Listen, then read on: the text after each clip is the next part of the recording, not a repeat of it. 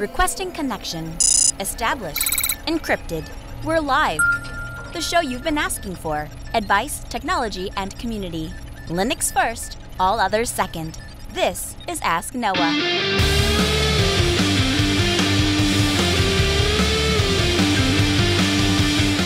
Live from Multispeed Technologies, the Ask Noah show starts right now. This is the show where we came to do all the things on Linux they said couldn't be done and take your questions on how to do the same. The phone lines are open this hour to be a part of the program. It's a free call, 1-855-450-NOAH. It's 1-855-450-6624, or send an email to live@asknoahshow.com. My name is Noah Chalai. I am your host. Delighted to be here with you this hour as another episode of the Ask Noah show takes off. This is it's going to be a little bit more relaxed of an episode. As the eagle eye among you, you may have noticed I am not in my usual digs tonight. I am out with my family, and so I have scored some studio space to do the show, because of course we don't miss the show. Show always comes first. Tuesday nights, of course. I'm always here with you, but just a little bit more relaxed, I guess, because I haven't spent the entire day only thinking about the show, which is my usual Tuesday routine. But happy to be here with you. As always, your calls go to the front of the line, 1-855-450-NOAH, 855-450-6624. The email, live@asknoahshow.com. Now, coming up in the program, just because it's a little bit more relaxed of a feel does not mean we don't have a full show lined up for you tonight, because I assure you that we do. Coming up, we are going to talk about your ability to host your own email service. How you can host a true Gmail competitor by just ordering a box and plugging it in at your house. That has become a reality this week. We're going to discuss that coming up later in the hour. Simon Quigly this hour fills in as call screener. He's going to join us later in the program and talk about the newest release of Qt 5.9.7. So that's coming up. And finally, we are going to get into a little bit more code of conduct stuff, because I didn't get myself in enough trouble with all of the folks on the internet last time. Turns out that SQLite has written a very interesting code of conduct. I'll just leave it at that. We're going to dive into all of that, and then somewhere throughout the show, we are also going to tell you about some of the really cool changes that are coming up on the Ask Noah show, because it seems like a waste to me that we have all of this streaming infrastructure, all of this broadcasting equipment, and we only use it basically twice a week. I do the Ask Noah show on Tuesday nights, and then, of course, our friend Brad Schmidt does the Schmidt show from our studios. But other than that, we don't use this equipment very often, and at least not often enough. And what I'm finding is that there is a lot of content that we're not able to cover because we can't fit it into a 1-hour radio show. And so the question that I have posed to all of the people that work on the Ask Noah show team is, what can we do about that? How can we change? How can we grow so that we're covering more of that content? And the answer seems to be, well, one, bring on another producer. So we did that. But then the second change seems to be, we need to do more of the show. And so we're looking at ways to do that. Again, 1-855-450-NOAH. It's 855-450-6624. The email, live@asknoahshow.com. One of the things that we're going to have to do a little bit differently is, I think the way to make that work is to, obviously we're going to keep Tuesday nights. We're going to keep all of the calls coming in, because you need a time and a place that you know you can show up and ask your questions. And we've been able to provide that for you for a year running. We've never missed a beat. Every Tuesday, started out on Mondays, we moved it to Tuesdays, but at least once a week, at roughly the same time, at roughly the same day, we have always taken your call. So if you know you have a Linux question and you want to know where you can go to ask it, you know where that is. And we put those calls to the front of the line.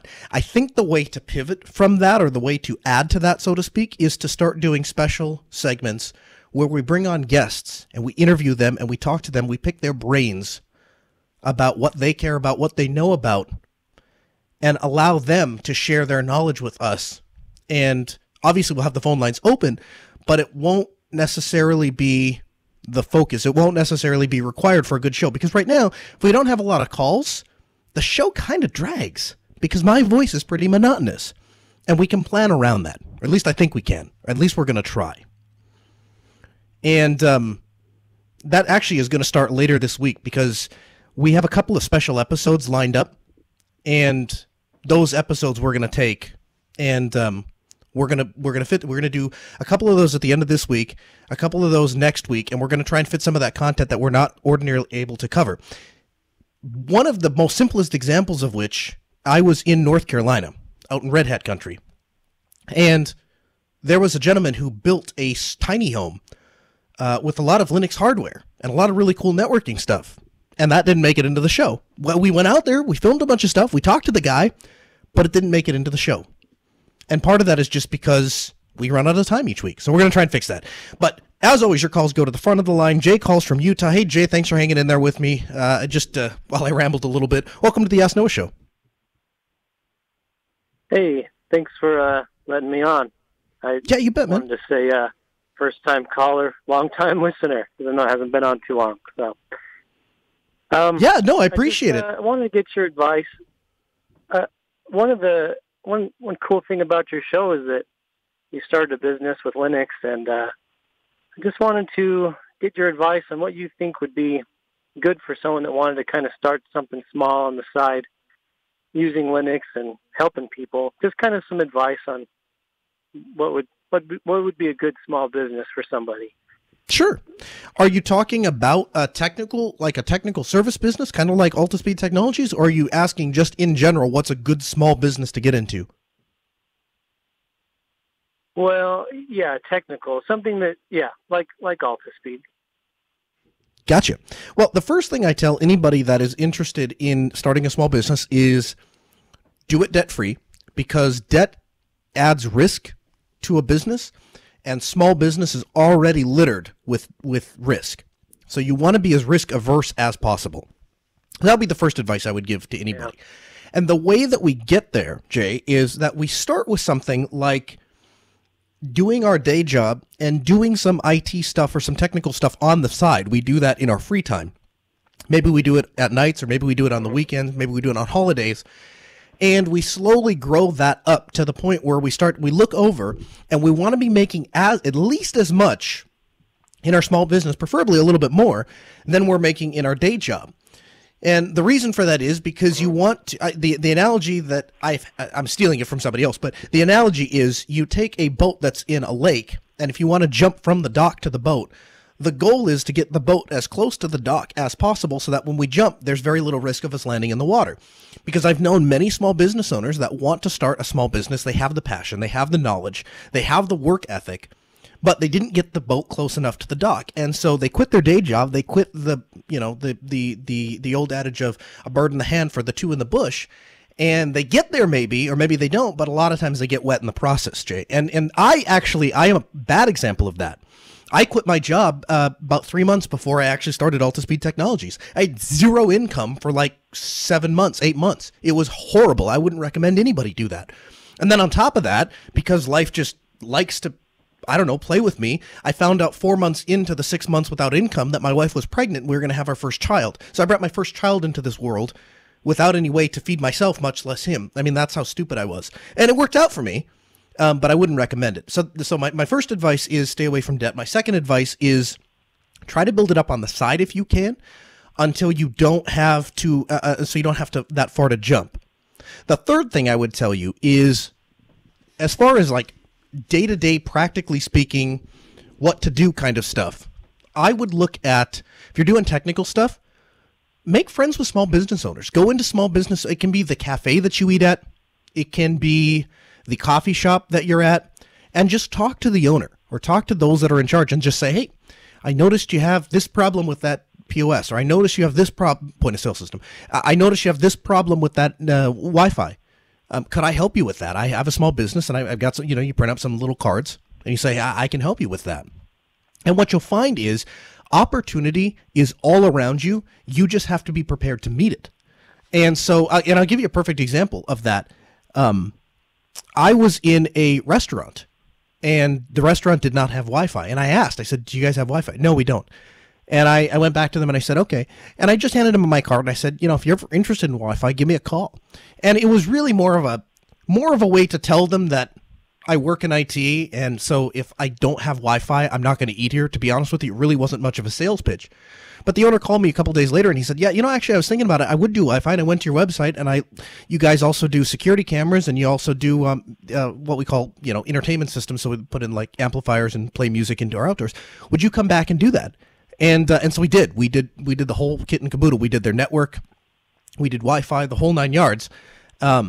And I got that job just because I asked for it, just because I handed out a card. The other thing you can do, Jay, be available and answer the phone. Because I'm trying to get some landscaping done in my backyard, or at least tried to the past couple of months. And I cannot for the life of me get a landscaper to call me back. And I've left messages, I've sent emails, I've contacted people on Facebook. Every landscape company out there, I have laid out what I want them to do. I can't even get them to call me back, much less actually show up. And it's very frustrating as a customer to not even have somebody call me back. The first guy to call me back would probably get the job just by default. And you see that happen in the IT industry as well. A lot of people know that there's a joke between our former video editor, Rikai, and myself that he really likes Five Guys. True story, about 5 months ago, we got a call from the local Five Guys. And they said, we've been trying to contact our network service provider. We can't get a hold of them. Our network doesn't work. We can't sell burgers. Can you help us? I said, absolutely. So I came over there and we got the problem solved for them. We got that client, ended up selling them Wi-Fi and a couple other things, but we got that client, again, because I answered the phone. So common sense stuff, and it might seem like, well, obviously I would carry business cards. Obviously I would answer the phone. Obviously when I see a problem, I would point it out. But those are the kind of things that you'd be surprised how many people overlook. And like I said, opportunity is all around. Does that kind of help you? Does that get you started? Yeah, I think so. Because when I think of what should I do for the business or something, I think well, what do people need? I think you answered that, and that is to just meet more people, meet more small business owners and things like that. And those opportunities will come. So yeah, I think that was a good key. So yeah, outstanding. Well, thank you very much for your call, Jay, and keep your eye open. Keep your eye open and pay attention to the world around you. I think you'll be pleasantly surprised how far that takes you. Just paying attention to what is around you. And like you said, there's an old saying, if you help enough people in life get what they want, they'll help you get whatever you want in life. That's really where I feel like I have wound up, is I'm always the guy that's willing to solve the problem. Sometimes to the point of the irritation to those around me. They're like, I don't need that problem solved. I don't need you to troubleshoot. I just need you to beat Noah. But I'm the guy that solves problems. And because of that, people reward me with things they call dollars. David calls from Berlin, Germany. Hey, David, welcome to the Ask Noah Show.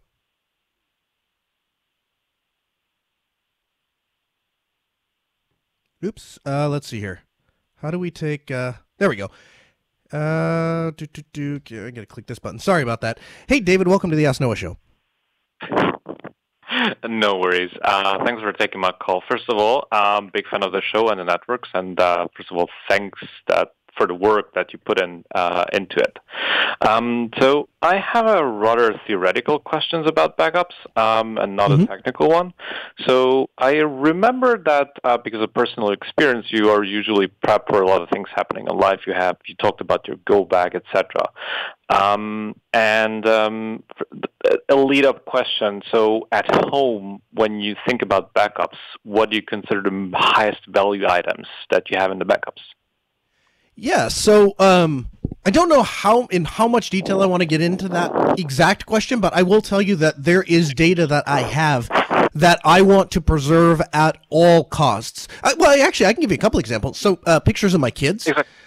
Pictures of my kids and videos of my kids as they're growing up and stuff like that. Those kind of things are completely irreplaceable, and I will do whatever I can to back them up at all costs. Yeah, there you go. Exactly. And the backup is only a backup if you have a recovery process that works, right? Correct. Okay. So the theoretical question here is that we as geeks like our tools and we can operate them, but let's consider a man-under-bus scenario. So let's assume I cycle to work and I got hit by a truck. Is our infrastructure really set up to be operated by our in-laws at the efficiency that we're used to it? That's a great question. What can we do about it?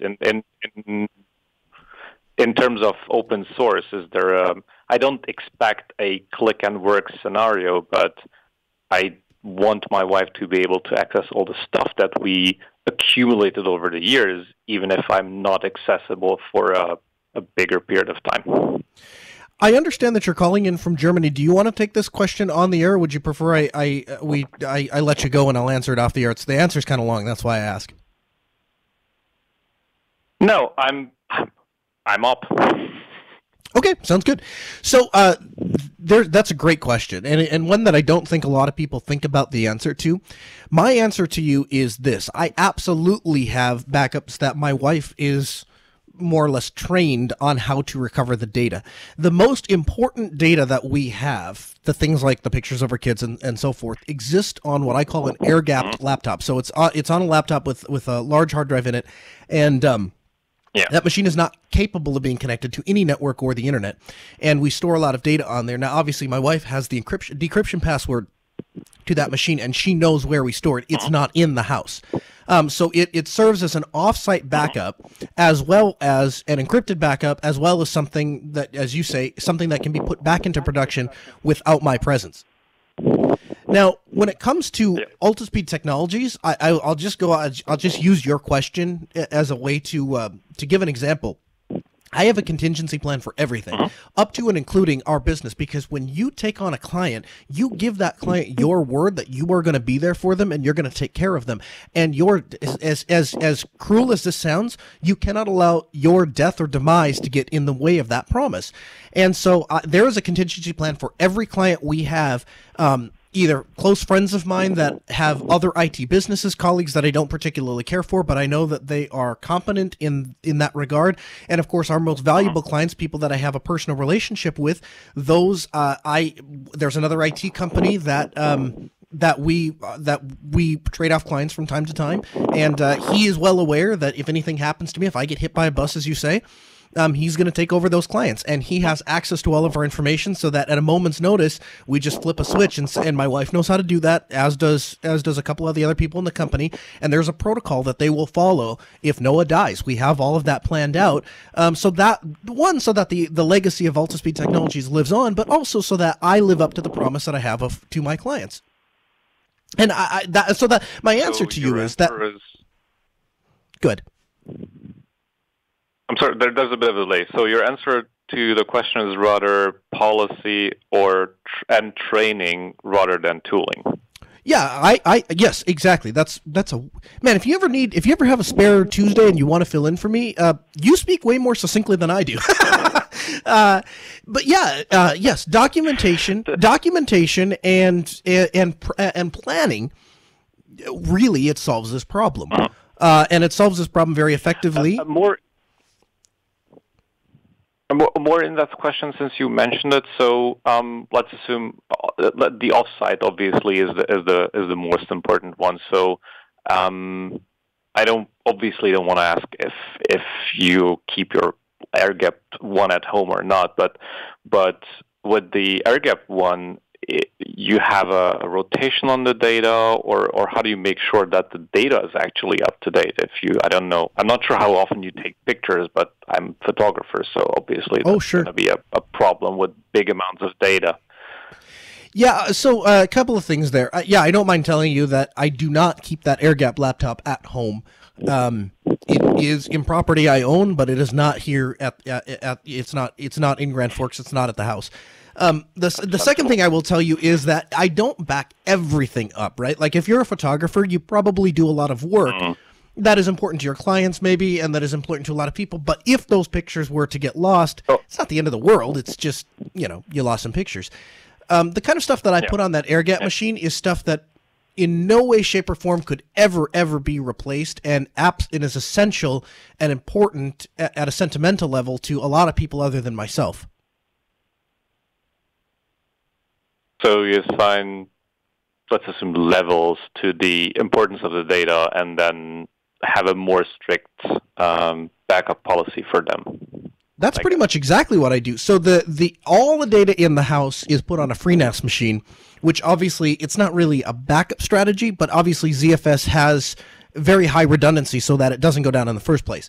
Aside from that, I have a backup server, which is essentially a duplicate of the FreeNAS server that's constantly in sync with the FreeNAS server. That will save me if just the FreeNAS server dies. Obviously, it won't save me from the, if I got some sort of a virus or a corruption or something like that. Obviously, that would replicate to all of both the machines. Aside from that, I then use just external hard drives, and I categorize them. I've got movies in one and TV shows in another, and and so on and so forth, and those back up to external drives. And I would say I run those about once a month, provided I remember. And then finally, we've got the last, which the most sensitive of sensitive, the most important of the important data that goes to that air-gap machine. Okay, so it's training. That's going to be a long conversation with my wife. Yeah, well, and here's the thing: scripts go a long way, man. Scripts go a long, long way. Hey, open this, take this flash drive, plug it in, plug the hard drive in, and double click on this file and answer the questions. Goes a long way. Okay, that's good. Okay, so when I'm replacing my Synology, I'm going to call you again probably for some other advice as well. I look forward to it. Thanks for the call from Germany. 1-855-450-NOAH. That's 855-450-6624. The email live at AskNoahShow.com. Take this other call here. You're on the air. Welcome to the Ask Noah Show.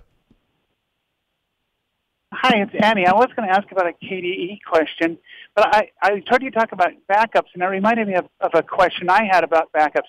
I've been doing air backups for ever since I had cassette tapes, and I was pushing play and then pushing, Sure. One thing I do, and I have external hard drives like you do. I have different ones for different things like you do. But with the new crypto lockers and other viruses and stuff, they sit and wait sometimes. So how long? So I have a weekly one that I back up weekly, and I was thinking about I should do it monthly too in case I have some evil thing that gets on my backups that might wait for a while. And so is it good to have a 6-month one too on top of the monthly one just in case some evil crypto locker or something gets snuck in there and is hiding and waiting? Yeah, that's a good point. You would not believe how many people I get that tell me, they say, "Well, I use Linux, so I'm immune to all the Windows viruses." Okay, fine. You're right. If your machine is probably immune to the vast majority of malware out there. I will give you that. My next question to you is, do you ever have a Windows machine on your network? Because if you do, you're just as susceptible as everybody else. Just because you can control your machine, just because you choose to store your files on a file server that's not susceptible to a lot of these, malware or crypto viruses, does not mean that somebody with a susceptible machine couldn't bring their machine onto your network, and because those shares are exposed to the network, couldn't infect your shares. So I've had that conversation with numerous people, and I've said, listen, that just because you run a secure environment doesn't excuse you from having backups, and that's, to your point, you're absolutely right. Here's what I would say to you. I would say this. I don't think that anything more than monthly backups are probably required. I think that monthly backups are probably more than sufficient. If you get hit by a CryptoLocker virus, you're probably going to know within 30 days. The only reason I would have a 6-month backup or anything more, again, is if you have data that is so vital that you absolutely cannot replace and cannot afford, it's more valuable than life itself kind of stuff. If you have that, obviously I would have more than one offsite backup, and if you're going to have more than one offsite backup, then yeah, sure, why not? Stagger them. Put one monthly and maybe one bi-monthly or every 6 months. Okay, can I ask? Yeah, you bet. A question then too. What's the difference between? I went on Wikipedia and I'm reading them and stuff, and I really can't find out the difference. If any, the major. Well, there is some, I can tell that. But what is the difference, in your opinion, between the Neon and Kubuntu? Because they both seem like they're Ubuntu based, and they're both the KDE proper and all that. So what's the difference between those two operating systems? So for anybody that's not following this conversation, Ubuntu or Kubuntu is the Ubuntu base operating system with the KDE desktop environment on it. Neon, Project Neon, is the Ubuntu-based operating system with the KDE desktop environment. And so her question is, why do you have two of the exact same things with different names? Well, the answer to that question is that they are not exact duplicates. They're very close, but they're not exact duplicates. Neon, what you have to understand about Neon is not truly a distribution. Neon is really a project that exists to exemplify the features and bells and whistles of the KDE desktop. That's why it exists. So you can almost think of it more as like a demo model. To that end, the Neon model is more up to date. They always are running the most fresh version of the Plasma desktop. Whereas Kubuntu, it follows the traditional release cycle. And later on in the hour, actually very shortly here, we're going to have Simon Quigly, the project lead for the Lubuntu project, who also contributes heavily to Kubuntu, and we can get his opinion on this as well. All right, thank you much.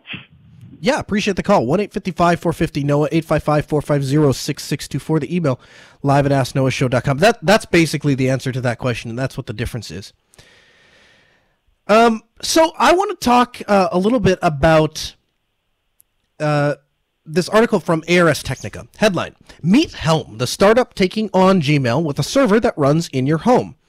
There's no doubt Gmail has changed the way that we consume email. It's free, it gives us all of the storage we'd ever need, and it does a better job than most at weeding out spam. But there's a cost to all of this. Storing years' worth of messages in a corporate-owned place gives users less control, and the rightful worry that Google either being hacked or legally compelled to turn over contents. On Wednesday, a Seattle-based startup called Helm is launching a service designed to make it easy for people to securely take control of their email and other personal data. The company provides a small custom-built server that connects to a user's home or small office network and sends and receives messages, emails, contacts, and calendars. Helm plans to offer photo storage and other services later in the future.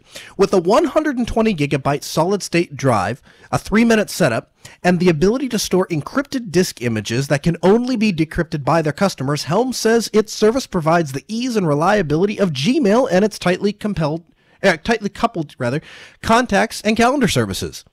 The startup is betting that people will be willing to pay up to $500 to purchase this box and use it for 1 year to host some of their most precious assets in their home.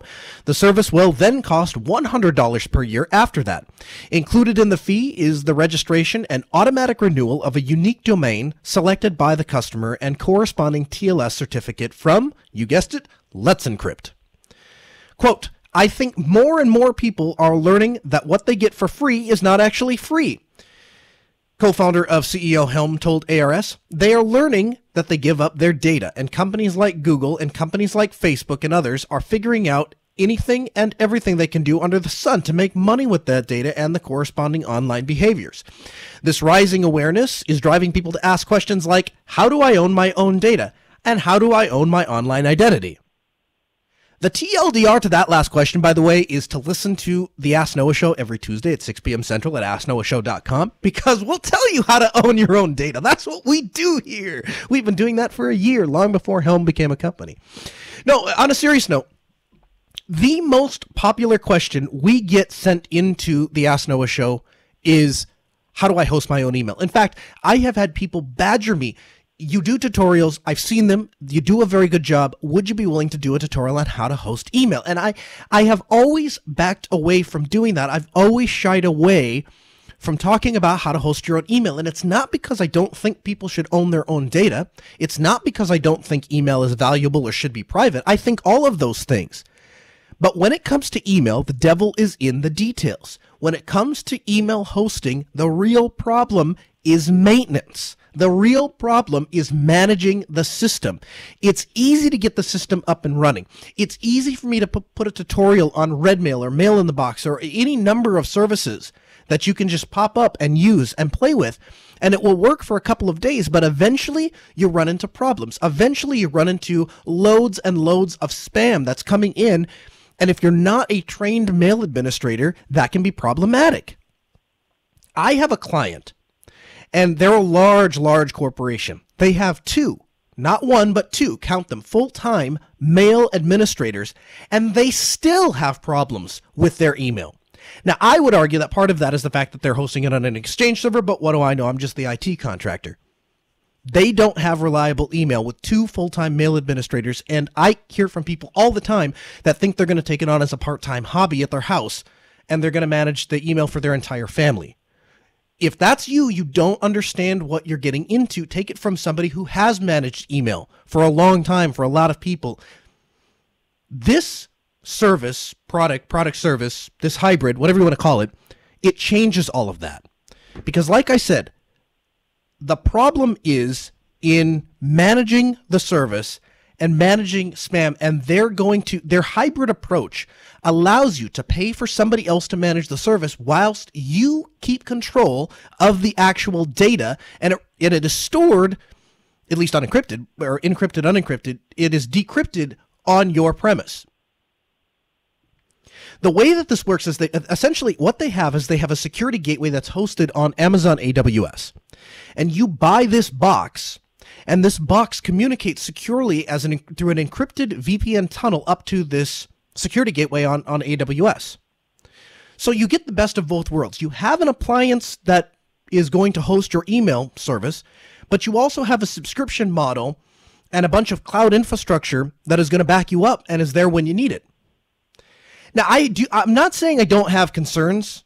I do have concerns. There are some things that I think we need to dig into, and I think there are some things that we need to talk about. For example, the first being, what happens to this appliance if this company goes out of business? Does it become a paperweight?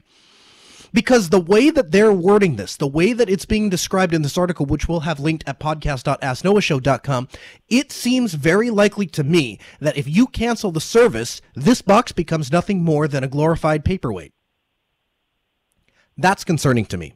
The other thing that is concerning to me is they say that this ongoing $100 fee is to register a domain and keep up with the certifications. Well, first of all, the Let's Encrypt certificate is, let's see here, free. So there's no cost there. There might be an administrative cost to renew it every 30 days, but I can do that myself. In fact, you could set up your box to do that itself. You could just script it to renew the Let's Encrypt certificate. And as far as the domain goes, frankly, I don't want to pay somebody else to manage my domain. If I'm going to host email, I want to use my domain, and I want to use the register that I'm already using. I don't need to pay somebody else $100 a year to renew that domain. Altispeed.com I own for 10 years, and I bought that at Register for Less, as is where I buy all of my domains, unless they don't have that top-level domain handy, available, in which case I buy it at Gandhi. And that's because I like the people at Register for Less. I think they do a good job. So I'm not interested in paying some other company literally 10 times what I pay Register for Less to register a domain and have it under their control. What does that model look like if I want to own my domain, if I want to control that? So there seems to be a bit of messaging going on here. I'm not sure quite how to digest that. On the positive side, these people do seem to be taking security seriously. Yes, it involves the cloud. And no, I'm not a huge proponent of the cloud. But I am a proponent of, I guess I am a proponent of the cloud when it can supplement local services. What they are doing is they are taking messages that come, email messages, and they are encrypting it local side on this device that you purchase for $500 in the first year. The first year of service comes with for free, so I suppose you could look at it as this device maybe costs $400 plus the year of service for $100. Once that local device encrypts your emails, it then sends the encrypted data back up to the cloud, so back up to this AWS instance. Now, the advantage here is if the local box ever crashes, as long as you back up your security keys, you have the ability to decrypt those messages or resync them back off the cloud, or maybe there's a way that you can set it up to distribute. I don't know if they weren't that clear, but if I was designing the system, that's something I would put in. We know for sure that if you back up the keys, you can purchase another hardware device, sync all of your data down, decrypt it, and then you're able to be back in business.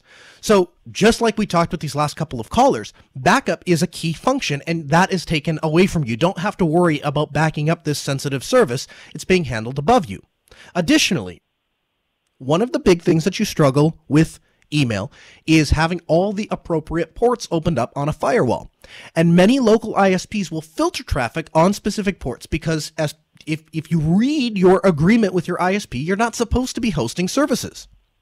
And because of that, they close off ports that you wouldn't need for anything other than, for example, hosting a mail server. These guys get around that by, again, there's this secure VPN tunnel. Your box tunnels out to their security gateway, and that's the entry point for communicating with the rest of the world. So they make sure that port 25 is open and 443 and all the various ports that you'd need for email.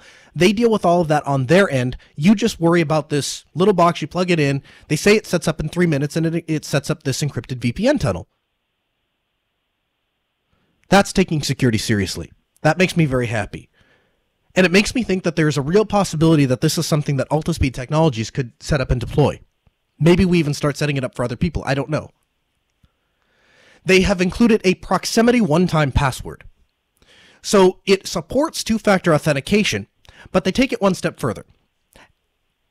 As the YubiKey does, it requires physical presence to ensure that somebody did not remotely compromise your machine and activate your two-factor authentication token. Helm is doing the exact same thing. They have a proximity one-time password, so it will send a message to your smartphone, but your smartphone must be in close proximity to the Helm physical unit in order for you to be able to elevate your access using the one-time password. Even the firmware updates, I was shocked when I read this. And again, we'll have the article for you at podcast.asknoahshow.com. Even the firmware updates are coming through an encrypted VPN tunnel. These guys, I mean, really, you got to hand it to them. Whether you agree with the business model or not, whether you're willing to pay $100 a year or not, whether you're willing to buy this box or not, there is no question about it. If you are looking to host your own email and you want to do it properly, you don't want any of the problems, but you want to own your own data, I can't think of another way to do this. I really can't. This is a really fantastic product, a really great idea. The author of the article, which we're going to have linked for you, he specifically goes out of his way to say, listen, I just don't think that people are going to spend $500 to buy this device and then continue to pay $100 a year for a product and a service that doesn't really have a track record. And, I can see his point of view on that. I really can. Because when you start looking at Google, the one thing you know with Google is, yes, it costs you $14 or $12 or whatever G Suite is a month. And yes, they're going to spy on all of your data. But there is absolutely no question in anyone's mind that you're ever going to miss an email, that you're never going to be able to not access your email. And in the case of G Suite support that has more than 15 users in a business organization, that you're not going to be able to talk to a human being and get a problem resolved. Because Google has nailed it on all of those fronts and has a proven track record of doing an amazing job of hosting emails, which is why some of the world's largest companies, up to and including our friends over at Canonical, use G Suite to manage their email. And that's a big fish to fry. Those are big boots to fill. I'm not saying this company can't do it. I'm just saying that you have to understand that there is years and years of history behind Gmail, and there's a reason that they are the #1 mail provider in the United States for company email, because they do such a good job. It also can't be discounted, and not that I think this is a huge deal, but I have seen it play a role in CEO-level position decisions to go with G Suite, their ability to control mobile devices. I can, from the Google Suite, G Suite Administrative Council, decide what mobile users can do with their company Google accounts. And CEOs like that kind of control over their business, particularly CEOs who have a business in which their contact information is the prime moneymaker. So the pharmaceutical company, for example, it's who you know in that business is who you can sell to. So having the right doctor's phone number is everything. And to a lesser extent, law offices and medical offices and stuff like that. Certainly when it comes to technical sales, obviously our contact list is very valuable. And so we take a certain amount of precautions to ensure that the data can't get out. Now, the truth is, I don't sit up and lose sleep over it, because the reality is anybody can just take a smartphone and start taking pictures. And the other reality is, where your big clients are. And so to extract that information, it seems like a fruitless effort to try and protect it. But at the same time, I've met a lot of CEOs that appreciate that particular feature of G Suite. And so that sort of central control over devices, and now, of course, they're rolling that out to Chromebooks and smart boards and meeting rooms and webcams and stuff like that. All of those things, I think, play a role in what makes G Suite so attractive. I also don't see this Helm taking off in the school district, which is another place that you see G Suite really succeeding. A lot of teachers, a lot of school districts, they're saying, hey, we can go the Google route. They'll give it to us for free. They give us Chromebooks for free. They give us the smart boards for free. And this entire infrastructure is just plopped in our lap, and we can turn out students that are proficient in Google Docs and Google Sheets. That's something I don't really see Helm being able to compete on. But if you are a person that wants to own your own data, this is the way to do it. So we'll have more information linked for you in the show notes. The article does a really great job into explaining the nitty-gritty technical details of how they're making all of this work and the technical advantages to buying this box. I can tell you, I'll give it a 95% certainty that I wind up with these in a couple of months and do a review on it. Mostly because I have a domain that I use for personal stuff that it currently doesn't have email associated with this. This would be a particularly cool fit, and if I'm being honest, $100 a year, that's $10 a month for everything, not just one account, but everything. That beats Fastmail. That beats G Suite price-wise. That even beats Zoho if you're going over, whatever the free thing is, 5 users or whatever it is. It's actually pretty cost, competitive. So we're going to be checking that out. Again, open phones this hour, 1-855-450-NOAH. That's 855-450-6624. The email, live@AskNoahShow.com. Make your voice heard, become a part of the program. So Qt 5.9.7 is released. And of course, you guys, for some reason, seem to like this Simon guy that hangs out with us over at the Ask Noah Show. So I asked him if he'd join us for a little bit to talk about the latest release of Qt. Simon, who's also doing double duty today, is filling in his call screen. And welcome to the Ask Noah Show. Hey, good to be here. So, first of all, thank you very much. Obviously, you don't really ever get to take a bow, when you're doing call screener, but obviously you're filling in as my family vacations and has a lot of fun. We just kind of hang out, and I show up to do the show, and obviously you, being the great guy that you are, filling as call screener. So I want to thank you for that. But you also have a hand in the forward development of Qt. I wouldn't say Qt directly, but just in making sure it gets put out to users. So in Debian, I'm part of the Qt KDE team, which is the team of packagers which work on fixes for Qt, and also part of the KDE team. And then in Ubuntu specifically, I'm in Kubuntu, what we call a Kubuntu Ninja, which means I have commit access to the repositories. But mainly, I've done a lot of Qt maintenance within Ubuntu itself. So while I've never sent something directly up to Qt, my team members have, and we've gotten bugs fixed that way. So very cool. So what can we expect with this new release? What are the advantages? Give me the 30-second elevator pitch. So with Qt 5.9.7, the main advantage of upgrading to this release is that it's an LTS release, and these are bug fixes and graphical fixes, just in general polish that you wouldn't see otherwise. Like if you upgraded from 5.10 to 5.11 or 5.9 to 5.10, you get features rolled in with that. However, if you want a stable system, for example, this is what we use in 1804. So if you're running, not KDE Neon because they do their own upgraded Qt stack, but if you're running Kubuntu right now or any one of the Ubuntu flavors and you use a Qt application, this is what you're running. So it's for users who want a stable and polished toolkit to run on their system. And in general, like I said, the advantage to upgrading to this is the number is 60 fixes, 60 bug fixes, and 180 total changes across most of the modules. So one other thing that I think is amazing about this release specifically is the fact that Qt just recently started doing 5.6, or I'm getting ahead of myself here. They recently started doing LTS releases, and the first LTS release they did was 5.6. So the difference between the LTS releases of Qt and the regular releases of Qt are that the LTS releases of Qt are supported for triple the support length. So Qt as a company and the open source developers, they put bug fixes in the Qt code base for that release for 3 years instead of 1 year, which lines up pretty well with the Ubuntu development cycle. So after we get to that 3-year period, which the next LTS release is out anyway, we stop seeing a lot of these updates. However, it's certainly an advantage to using it. So with the 5.6 release of Qt, which, like I said, was an LTS release, they only had 2 different patch versions. So it means 2 different releases which only contained bug fixes and security fixes. So, for example, the package that I know always gets security fixes is Qt Web Engine, which is it bakes in Chromium with it, but it's a Qt library that allows you to display web content along with your application.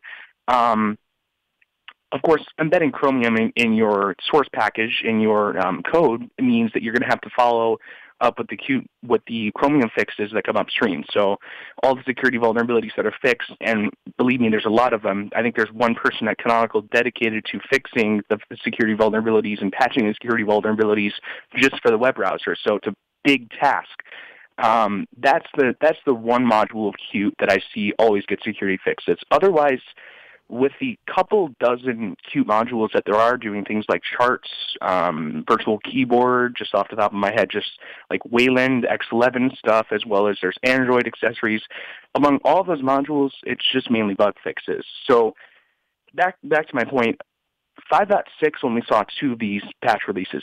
We're up to with 5.9 with the 5.9 series, we're up to 7 of them, which is amazing in comparison, because with each one of these releases, you would think that at this point that there wouldn't be many changes going into these releases, right? Like when you first release something and it has a lot of different features, you'd expect that it might be a little bit rough around the edges. However, we're at the point where we're still fixing things, we're still polishing things, and we're still making it a good experience for the user. So yeah, I think the next LTS release they're planning for Qt is 5.9, or actually 5.12.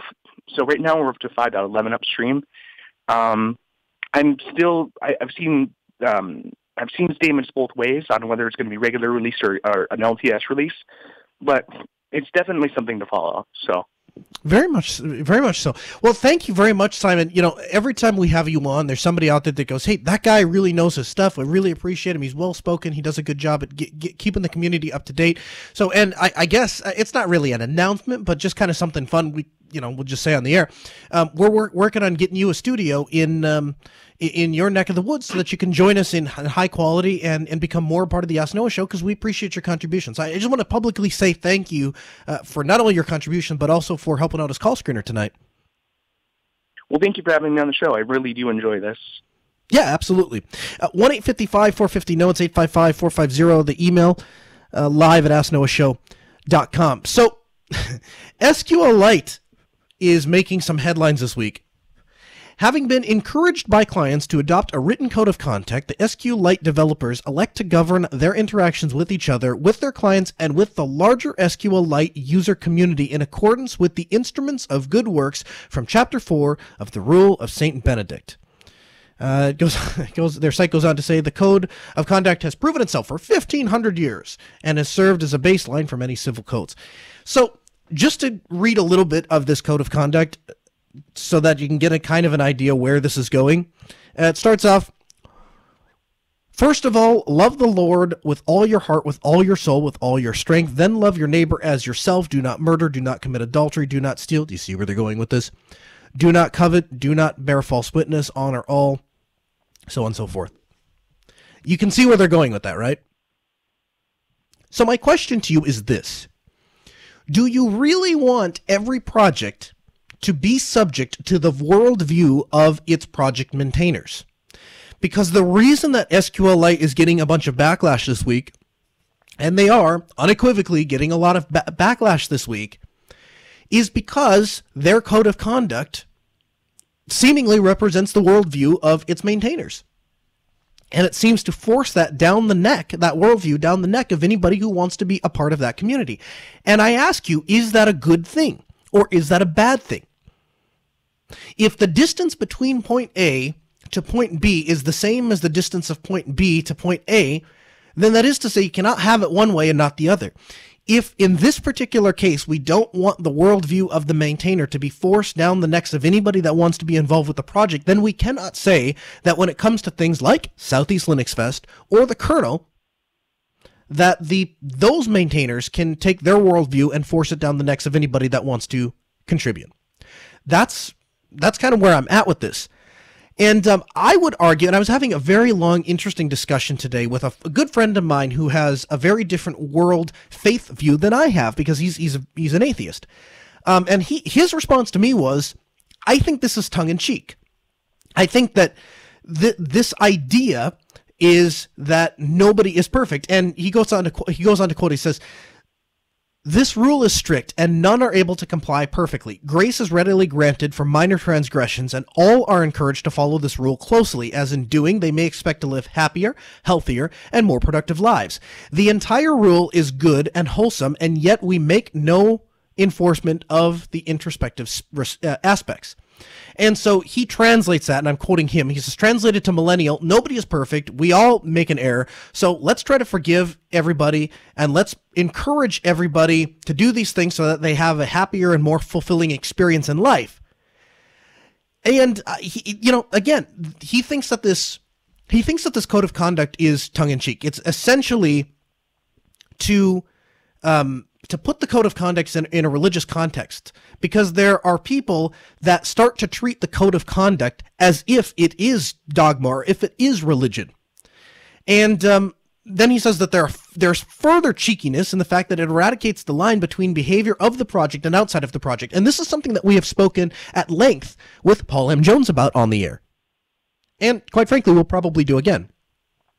When does your personal views separate from the project views? When do you have the ability to say, I'm no longer representing the project, I'm on my own Telegram handle, I'm on my own Twitter handle, I'm on my own Facebook account, I'm on my own YouTube channel? When do you have that right to express your own views, agree or disagree, and when are you representing the project? Because there are a lot of people that say that there is no separation, that it's assumed that you're always representing the project, and anytime you act outside of what the project finds appropriate, then you can be reprimanded because you always are representing the project. Now, again, I'm not necessarily advocating for one side or the other. Obviously, I think all of you know me well enough to know that I have my own views, and I have been very clear with a lot of people. I'm not backing down on my views, and I'm not going to hide who I am or what I believe. That's just not me. And but at the same time, I want to have a discussion, and I want to hear from people that are able to have this discussion and present their views. And part of that is I want to get Richard Hipp on the program. I was also told to include a quote from Dennis Miller. I could be wrong, but that's just my opinion, right? And that goes for me too. I'm not telling you what's right or what's wrong. I said it before on the Linux kernel issue. I don't necessarily know what the right decision for those that contribute code to the Linux kernel is. I don't necessarily know what the right decision for those who contribute to SQLite. I leave that up to that project, and that's for them to figure out, in both cases. But I want to have the discussion here on the Ask Noah show because I think it applies to a larger community. I think it answers bigger questions. So I reached out to Richard Hipp, who I have met and who is a very humble gentleman, a very nice guy who totally underplays the significant role that SQLite has in your life. If you have an Android phone, if you have an iPhone, if you have basically any device, you are using SQLite. And so I reached out to Richard Hipp and I said, hey, would you be willing to come on the program and do an interview? Now, he couldn't make it tonight for our live time. And that brings me to what I wanted to talk about, what I touched on briefly early in the program. We have to solve this problem. We have to solve the problem of there being too much interesting content to fit into a 1-hour radio show because it's simply not working. There are too many interviews that are getting left out. There is too much content that is getting left out. I was going to have another gentleman by the name of Rillian join me that was going to talk about how he had interaction with the police because he used Linux on a library computer. It's a fascinating story. It's an interesting story. There's discussion to be had there. There's laughter to be had there, believe me, but we're not going to get time for it tonight. And so that will have to get pushed to another episode. And quite frankly, I'm becoming frustrated with the fact that I'm having to push this stuff to a next episode, because sometimes these stories, sometimes these projects, sometimes this content is time specific and we don't get to it. And that is frustrating to me, particularly because we have invested, I'm not kidding, tens of thousands of dollars into broadcasting infrastructure. And most recently, we invested thousands and thousands of dollars into our online streaming system so that we can have the best sounding audio stream on the internet at AskNoahShow.com. So what we're going to do, because we're not getting these guests on, because there are projects we're not covering, because there are things that we are doing at Altispeed Technologies, like this WISP project that we just didn't get a chance to talk to. There's stuff going on in the mobile world. I want to get some of the people on from Arco Linux because they're doing some really cool things. And yet I still want to make time for the callers because, as always, the callers come first. What we're going to do is we are going to expand the show. We're going to do it just for the next week or so, just to see how things go, how I can make it jive with my schedule. But I am willing to take the show and make it a higher priority if you, the listener, are willing to download the show, participate in the show, give feedback on the show. If you do those things, I am more than happy to put the first foot forward. So here's what the rest of the next next week or so is going to look like. Today is October 23rd. That's when we're recording this episode of the Ask Noah Show. It will come out tonight as usual. On October 26th, that will be this Friday, we will have a special edition of the Ask Noah Show. We're going to have Richard Hipp on, and we're going to talk to him in more detail about his decision to include this very controversial code of conduct, how long it's been out, and what the response of the community has been lately. October 27th, that's the Saturday following this coming Friday, we're going to have another special edition. I won't tell you what's coming up on the rest of these, I don't want to spoil it, but there'll be another special edition episode of the Ask Noah Show on October 27th, the Saturday. The next week will be October 30th. That's our normal recording time. That's Tuesday at 6 p.m. Central at AskNoahShow.com. We're going to have our regular episode. You can call in, ask questions. The phone lines will be open for all of these episodes, but obviously we're going to prioritize phone calls on the Tuesday episodes because that's the days you know to be here. We're not necessarily planning on phone calls on these other dates. Then the next week is going to be crazy. We're going to do a show November 2nd, November 3rd, November 4th, November 5th, and November 6th. So that's 1, 2, 3, 4. That's 5 days in a row. On November 6th, we're going to record the episode earlier in the day. We'll publish it at our normal time. But that Tuesday, November 6th, is going to be election night here in the United States, where we're having our midterm elections. Now, our friend from the Schmidt Show, Brad Schmidt, and I are going to be out at an on-site location here in Grand Forks covering the election. So if you want to get involved and learn about American politics or get up to date on all of the elections around the country, head over to electioncoverage.vote. electioncoverage.vote, and Brad and I will get that kicked off around, I would guess around 5, maybe 6 p.m., somewhere in there as the election starts rolling, and we're going to go until the election is over. Anybody that's in the Grand Forks or surrounding communities, you're welcome to join us. We'll have an exact time and place planned in the next week or so, and we'll announce that and have that available to you. You can come out and hang out with us, and it's going to be a lot of fun. So we're going to do that. So Ask Noah Show earlier that day, then election coverage later that night. If politics aren't your thing, don't worry. We'll still have an Ask Noah Show for you. I just can't have it at 6 p.m. the exact same time because that'll be right in the middle of our election coverage. And then the very next day, November 7th, that's a Wednesday, we're going to celebrate the 100th edition of the Ask Noah Show, the 100th episode of the Ask Noah Show. We're going to do that in Minneapolis, St. Paul at the Tamarack Tack Room.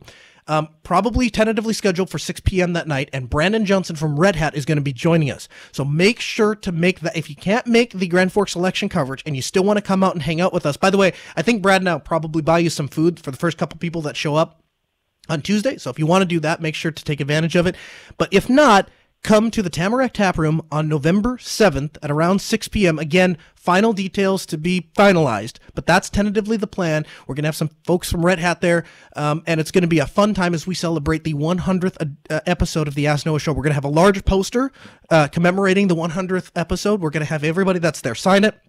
Obviously, I will I'll pick up the food tab and stuff like that. The last time we did this, it was a huge success. I think you can ask anybody that was there and they would tell you that they had a good time.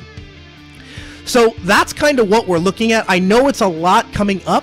I know there's a lot happening here, but I'm hoping that this is what you guys want because I know I want to take this show to the next level, and this is the way that I know how to do that, is to put more effort, more time, more energy into the show. Did you know this episode is available as a downloadable podcast? To subscribe to the feed or download the latest episode, visit podcast.asknoahshow. And of course, you can get the latest episode there. You can follow us on Twitter, which will be very important over the next couple of weeks because that's where we're going to publish the schedule. We'll see you next Tuesday.